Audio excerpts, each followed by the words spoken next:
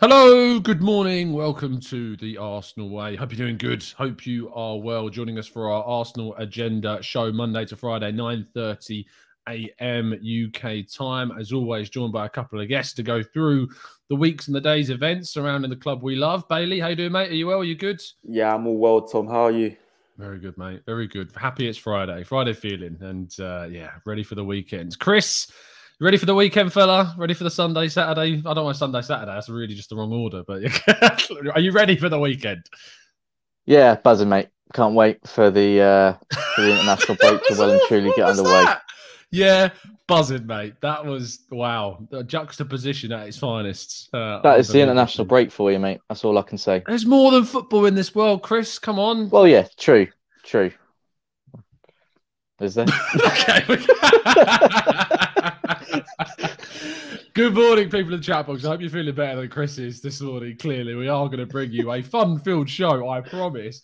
Stevie, Mark, Vinny, we've got in the chat box. Brad, Jonathan, thank you so much, guys, for tuning in. As always, please do drop a like on today's show and subscribe to The Arsenal Way if you haven't done so already. Yesterday, we uploaded a video where Gina, Chris Wheatley, and Kai Kane all went through the behind the scenes at the Arsene Wenger film premiere. If you haven't yet watched it, please do go do that. There's interviews of Arteta, Arsene Wenger, and Edu, and Gabriel Clark and co too. So please do go give that a watch. It's really, really insightful. And if you weren't able to go and watch it, don't worry, you're not going to get anything spoiled, but you're going to be able to see all the behind the scenes stuff on the red carpet. So do go and check that video out. We are going to start, though, in a very much similar sense of documentaries, because Arsenal this season, of course, are having a series of documentary filmed about them by Amazon, and they're all or nothing series.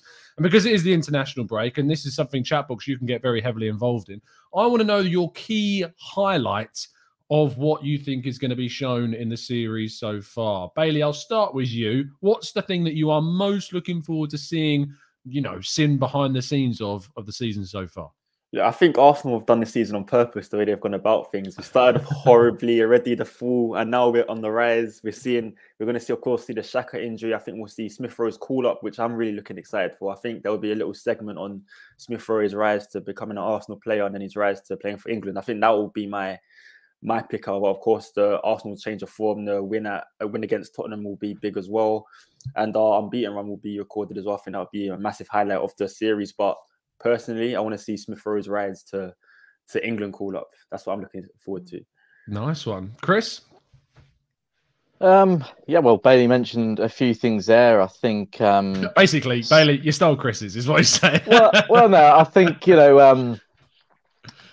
obviously the summer signings, how we went about getting them through the door. Obviously, behind the scenes of maybe Edu doing some transfer negotiations or something. I think there was similar things captured with the Leeds documentary. I remember watching that when Daniel James came to do his medical and sign a contract that fell through last minute.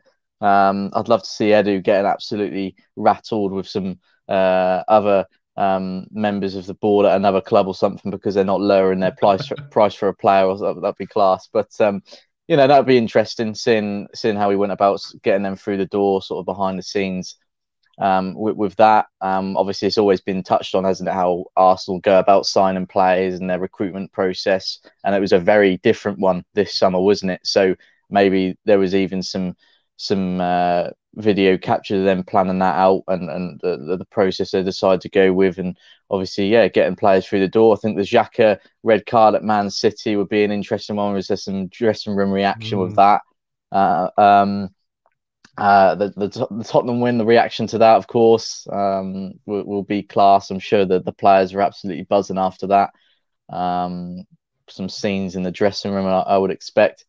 I've been watching the training videos that Arsenal put on every few days, and you can see the Amazon cameras recording them there. So I'm sure there'll be plenty of training content as well. I'll say the transfer Xhaka incident, the Spurs win, that'll certainly be the highlight so far from this season that I'm very much looking forward to. Absolutely. From my perspective, I really want to see Arteta lose it. Like, I don't know if you've seen the video of where the guy doesn't leave doesn't close the door, and he's like, "Sorry guys, I'm just gonna close." And he's like, "Can you like close that, please? For goodness sake, close that door." I just want to, little things like that. I appreciate. I don't know what it is. I just find them quite amusing. So I do want to see kind of Arteta lose it a little bit, just unnecessarily at people. That'd be quite funny. Just backroom scuffles. I mean, the Spurs documentary, seeing that half-time scuffle between Lloris and Son, like, I don't mind seeing stuff like that. I think it shows that obviously the players really care about what's going on. So I don't mind seeing a little bit of drama. I mean, I'm a big watcher. This is an awful admittance, but a big watcher of Made in Chelsea. So I love drama. I just breathe it in, and seen a little bit of that in my life for Arsenal. So a bit of drama here and there. I don't care for your judgment, Bailey. I don't care.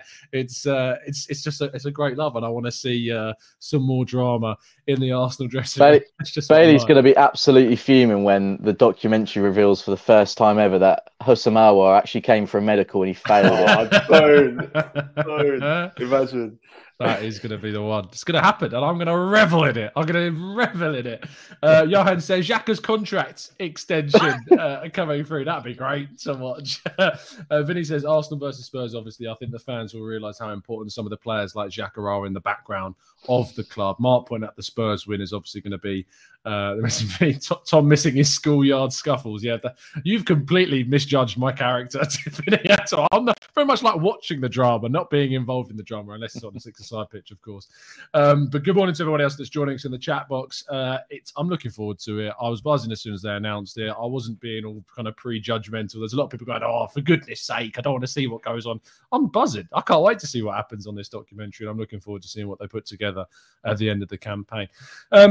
Our next one's a little bit, again, it'll be an international break. I'll do something a little bit more fun. And you're going to see kind of a series hopefully coming out from our fan brands channels over the next few days or so surrounding the idea of an unpopular opinion. Now, you may see these on your timelines crop up on social media and someone writes the words unpopular opinion. You may actually switch off when you see, oh, not another one of these awful takes. But I thought what would be quite funny is if we come up with our own unpopular opinions about Arsenal this season. You may have one about Arsenal yourselves in the chat box. So let us know what your unpopular opinion about Arsenal is this season. Bailey, we'll kick off with yours, mate. What did you come up with?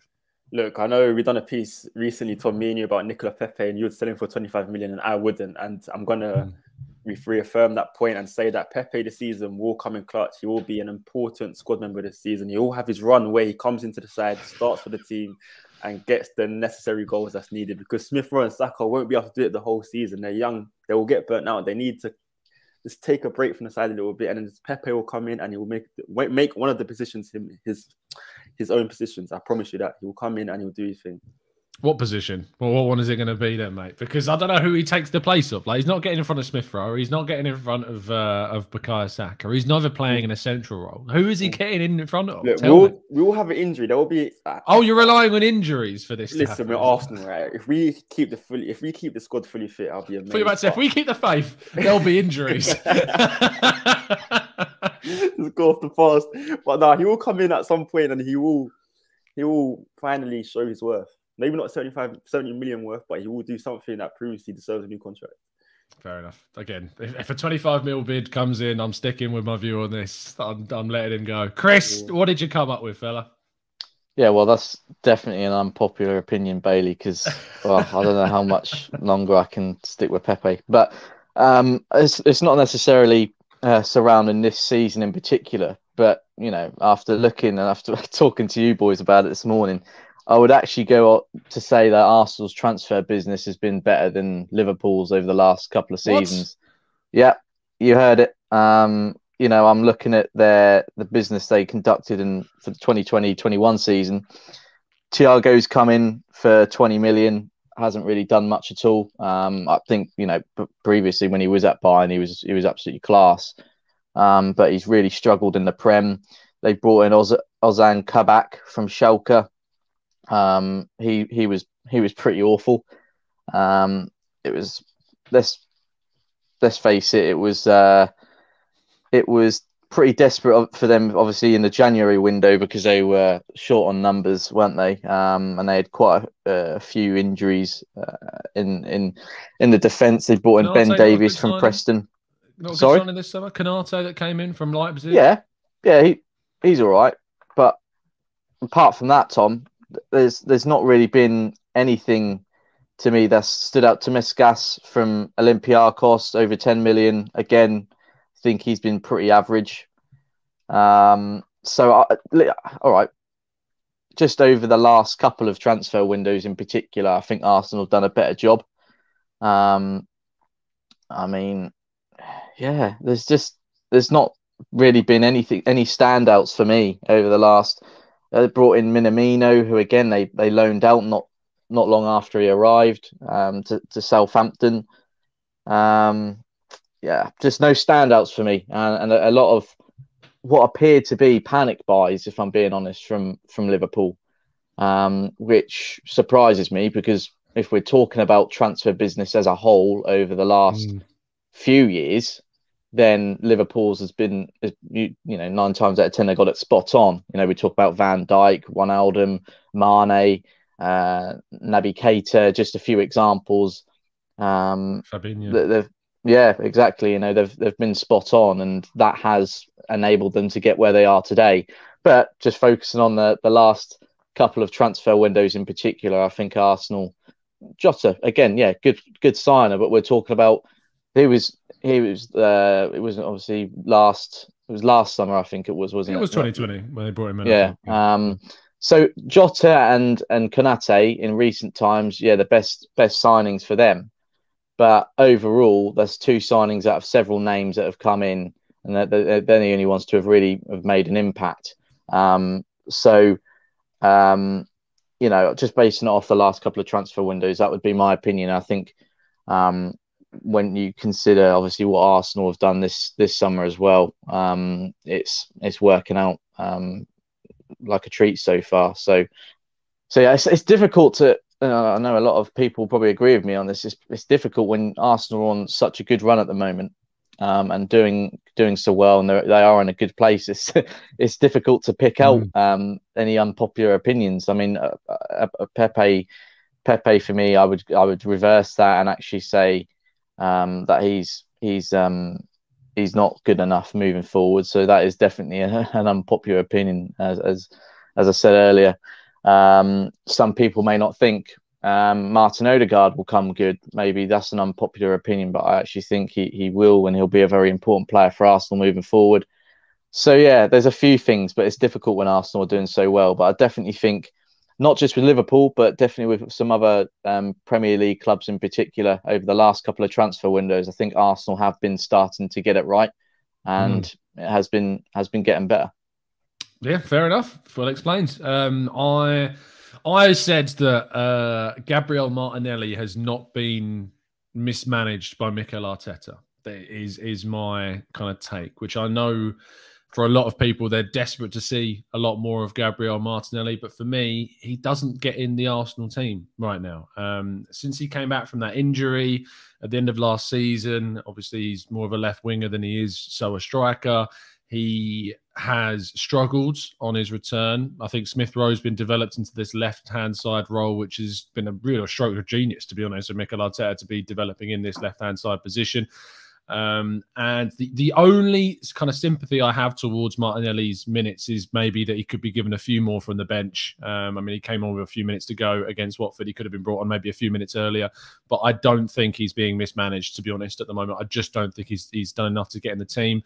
The performances that he's had so far this season, we saw him play and start against Brentford, started against Chelsea, and he didn't really offer anything in those 2 games. He's obviously played in the League Cup as well. He was quite sprightly against Wimbledon, but he played on the right-hand side, and he wasn't really able to bar. I think it was winning the penalty. That was about it from the match. I was at the Emirates for the game against Leeds. Again, sprightly, but not transformative or not instrumental in Arsenal's victory. The explanation might be for that is that if he was playing week in, week out and getting more minutes, maybe we would see more from him. But I just don't think he gets into the team right now. I don't think you can sacrifice the form of Emile Smith Rowe to get Martin. I don't know if either of you two want to come back on that or think I'm talking rubbish, but I just don't think he gets in the team. Yeah, turns out not so unpopular. I would agree. I'm sure Bailey's nodded his head. I think he's on the same page as well. You know, Gabriel Martinelli, I can't lie, he's a player who I want to see more of, but he's a player I want to see more of because he's talented and he works hard and he does make things happen. I know when he played a couple of weeks ago, I think it was against Leeds, wasn't it, in the EFL Cup, and he did struggle. He was a bit rusty, but that's because, you know, he's coming back from injuries, trying to get his full fitness back up again, and he hasn't been playing many games, but he's still very talented.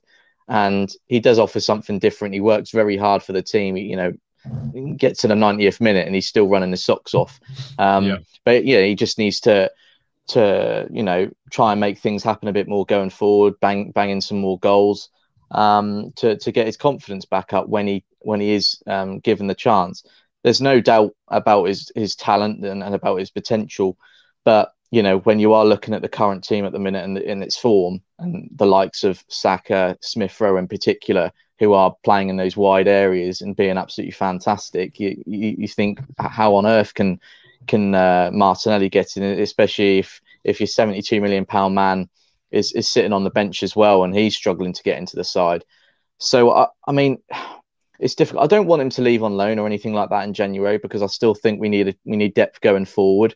Obviously we don't know what's happening with Lacazette and Nketiah come January yet as well. Aubameyang could be leaving for the Africa Cup of Nations. So we'll need depth, we'll need options. And hopefully, obviously we've progressed in the Cup even more, and we've still got the FA Cup to come as well. I definitely would expect Gabriel Martinelli to feature in the next fixture against Sunderland. So hopefully we'll see more of him in the coming weeks. And he can just sort of really start to push on, really, because I really rate him. I just thought of one on the spot. If Arteta had his full squads available for the whole season and we'd have signed Ramsdale, Odegaard, Tomiyasu prior to the season's kickoff, we'd be joint top. Yeah, I mean, I definitely think we'd get that one against Brentford, and you could argue we'd get something against Chelsea. Yeah, Man City would have been tough. I think we probably would have lost that game still. But you take 2 points off Chelsea, say we draw that game, we beat Brentford, we're on 24 points right now, and we'd be joint top. And just think of how different the mindset of fans would be as well. They'd be full of praise for Arteta. Crazy. Full of praise. Unpopular opinion: Arteta is the man has been unfairly judged this season. Absolutely. I think we really have got to forget about those opening three games now, really, and just focus on the last 10, because we're in great form. We've done very well, and we've all seen the difference, haven't we? That those new signings have made, and the return of some of the injured players like Gabriel and Thomas Partey, and obviously Lacazette and Aubameyang were both unavailable for that first game as well. Those three were a write-off for me, and I'm just focusing on the last 10 and moving forward. Paul James says, unpopular opinion, Arsenal should break the bank to get Lacazette a new contract. That is unpopular. I saw Bailey, you nodding there, but I think it's time. To be fair, I think it's time more so. If it was, say, Aubameyang and Lacazette were both, say, their contracts were going at the end of the season, I would be inclined to keep Lacazette over Aubameyang because we're looking to replace. But because of the contract situation of both of them, that Aubameyang has an extra year, I'm not sure that we can look to do that if we want to, invest in that area. But it's a good, it's a discussion point. I mean, Bailey, you think, I just feel like Lacazette's the perfect backup striker. I don't know if we can bring a striker and they'll want to come in and be a backup to Aubameyang, because then if we're bringing a striker, Aubameyang's going to have to use the captain. He's going to have to start, and we'll put him on the left. That just won't work. And if you want to buy a 60 million pound striker, they're not going to want to be on the bench like Lacazette is, or be versatile like Lacazette can play behind Aubameyang, for example. So for me, Lacazette's just the perfect backup striker. He offers something completely different to Aubameyang. He's exactly what we need as a backup striker. I think bringing someone like Isak or Vlahovic, for example, would they want to come in and be on the bench and be second fiddle to Aubameyang? I don't think so, personally. I just don't know how it would work, the dynamic. But that could have been my unpopular opinion, thinking about it now. If a decent offer comes in for him in the summer, for example, I would probably cash in for Aubameyang. And the reason being, he's well, I think, excuse me, 2 years older than Lacazette. He's around 32 now, I think. He probably isn't going to reach the heights that he did when he first arrived at Arsenal. And when you look back at his Borussia Dortmund days, and performances last season and a mixture of performances this season probably back that up.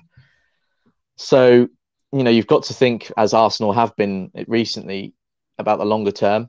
And it probably would make more sense to keep in Lacazette to be back up and provide competition, and cash in on Aubameyang and then break the bank for a top class striker. The thing is, it's not as plain sailing as that, though. We're just speaking as fans and giving our own opinion. Is Lacazette really going to be wanting to sit on the bench every week or most weeks, being a backup to someone when he's now 30 years old? He's probably not given up on all hope of getting in the French team again if he gets a good move away and starts playing every week, scoring goals for fun again, like he did at Lyon, for example. So, it's probably easier said than done, that one. But really, if we are thinking about longer term and who we're going to get more out of moving forward, you could probably argue it could be Lacazette. Yeah, nice. A good debate. Let us know if you're watching on Catch Up in the comment section below what you would do with the Arsenal striker situation. Our last main topic, I don't know how much time we're going to have for questions. We'll try and not skim through this topic, but certainly be more concise about it. Dejan Kulusevski, the Swedish international Juventus winger, right winger, left-footed. I mean, there's a lot of similarities there to a certain Nicolas Pepe, Bailey, for instance. With the interest in him that's being reported by Damartio at the moment, do you think that is an indication that even maybe the club is kind of looking for that, the next move on from Nicolas Pepe? I think it's a no-brainer. If you're bringing in a left-footed right-sided winger, then it starts is there for you, yes. But it depends if that is actually true or not. I think we have Bukayo Saka there now, who's also a right-sided winger, a left-footed right-sided winger. So are you going to replace Bukayo Saka as well because you've been in Kulusevski? I don't think so. I don't know if we've been linked with Noah Lang and now Kulusevski, both wingers. I don't know if they're the direction we're going. It's a bit weird that we have been linked with both wingers. Possibly does show that we are actually looking to strengthen in this position. But yeah, in terms of Pepe, definitely. If we were to sign Kulusevski, done for, absolutely done for. But it is an interesting one where we are linked because I don't think that's a position we need to strengthen. I think we've got a lot of depth in there and strength in depth too, with Martinelli, with Pepe, with other players as well. So I think that is a position we don't need to strengthen in. So it is interesting to see why we are actually linked with Kulusevski. Does it surprise you, Chris, that we're being linked with wingers like Bailey says there? Noah Lang previously, Kulusevski now. We've got, as you say, Smith Rowe, Saka, Pepe, Martinelli that can all play there. Aubameyang, we know, can play in a wide area as well. Ødegaard can even play in a wide area and has done previously. Is it a surprise to you that we're seeing these links with wide players? Well, it is in some aspects, yes, because as you touched on there, we've already quite stacked in the wide areas of the pitch. But as we've also been touching on, it's possible that the club are planning for Pepe's exit in the not too long distant future. I mean, I must admit, I don't know too much about Kulusevski, but I'm just looking at his stats at the moment. They're not overly impressive. 11 appearances in the league, 1 assist, 0 goals, 4 appearances in the Champions League, 1 goal, no assists. I mean, if we're talking about replacing Pepe and bolstering our attack a bit more, and on transfer market he's valued at around just over £30 million. I would expect us to be getting someone who's known for scoring goals a bit more and providing assists, but he's quite clearly talented. He's highly rated. Another Swedish player, just like Svanberg at Bologna. So, that's interesting. But again, it would, he's 21 years old. It would suit the transfer policy we're going with as a club at the moment, as with Svanberg, who I think is around 22. Yeah, I mean, if it meant sort of, and as we touched on, if we were to receive a decent offer for Pepe, I'm not too sure £25 million is acceptable from in my opinion. But if we were to get anything over 30, I think we'd have to think about it. And then, of course, we would need to probably look to bring someone else in. From what I read on Twitter this morning, Kulusevski's a target for Tottenham as well. So there could be some competition. But yeah, it doesn't overly surprise me if we are obviously looking to offload Pepe soon. But you know, certainly with the amount of players we have got going forward at the moment, you wouldn't think it's a top priority for Arteta and Edu. I think the centre midfield role and potentially the striker role overtake a winger in terms of priority at the moment. But who knows? You know, a lot of transfer business nowadays depends on outgoings, doesn't it? And that, obviously that domino effect follows. So we'll have to wait and see what happens in January and then obviously mainly in the summer as well. Absolutely. Absolutely. It's going to be an intriguing January window for Arsenal with the business that we have to do outgoings-wise with Kolasinac and Ketia. Possibly Elneny, Maitland-Niles could yet move on. Balogun needs a loan, in my view, and we may see some more loans for some of the other kids like Salah Adine and possibly even Charlie Patino and the like could get some senior minutes elsewhere. It could be really beneficial for them. So we'll wait and see what happens. We are running out of time very quickly. So I want to tackle one question each and go for Vinny, who says here, Bailey, how do you think we sort out the issues we have with contracts? We get stuck with players and having quality in the last year. Spurs are dire at this, but players like Son and Kane are always tied down. It's an interesting one. I mean, we do end up kind of getting into these situations with players like Lacazette and Aubameyang. I say Mesut Ozil previously as well, say Kolasinac, Mustafi, Socrates, players that aren't necessarily vital for the future of the club, but we find ourselves in these conundrums of tying them down. But clubs like Spurs manage to get their biggest and best players like Son and Kane very much, you know, kept and tied down to long contracts. Yeah, I just feel like we give players contracts with the notion of we're going to lose them on a free transfer at the end of the contracts. I think we give people like Ozil 350,000 a week. You know, there's not going to be another club that's going to give that much to him towards the end of his career, to the end of his contract. And we give it to him like around the 30s. Aubameyang as well.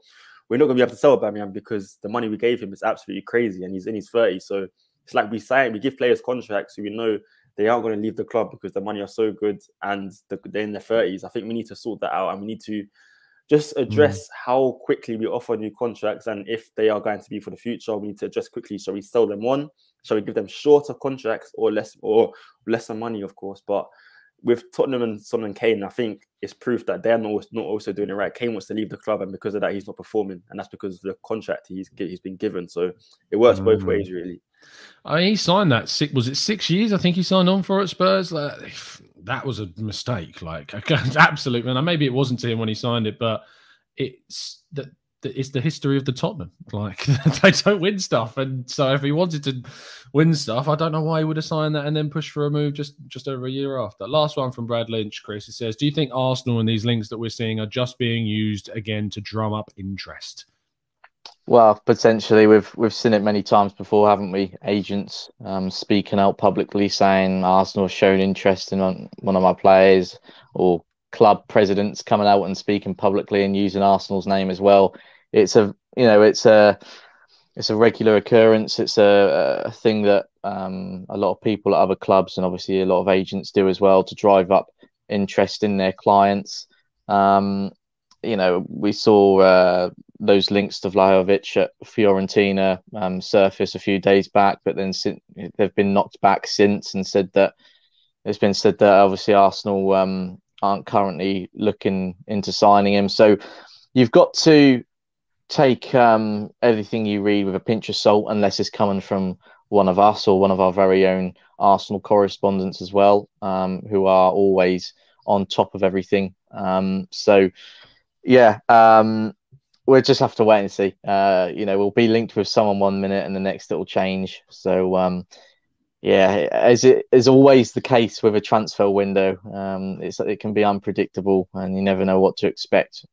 I certainly wouldn't get, you know, too excited about January, for example. I can't see us doing anything, you know, spectacular. I can certainly see us trying to add a bit of depth to the squad.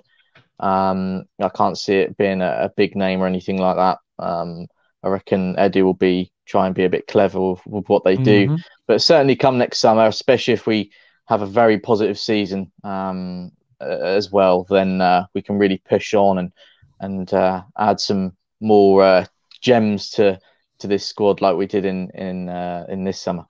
Far more gems than Liverpool, Chris, eh? Than the last 2 Yeah. years, that's for sure. That's for sure. It won't be hard, I tell you.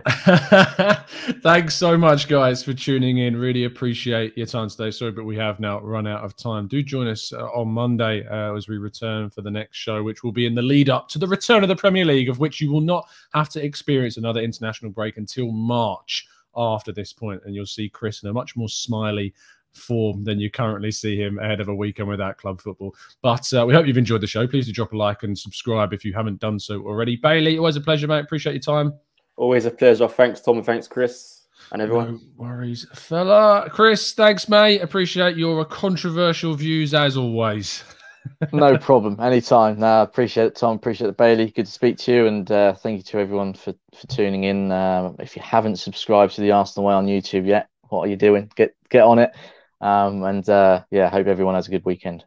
Absolutely. Got some more content coming out for you, not only today, but across the weekend, I'm sure, as well. And as I said, do go check out our behind the scenes look at the Arsene Wenger film documentary premiere that is uploaded onto the channel right this very minute. We'll see you on Monday, if not before.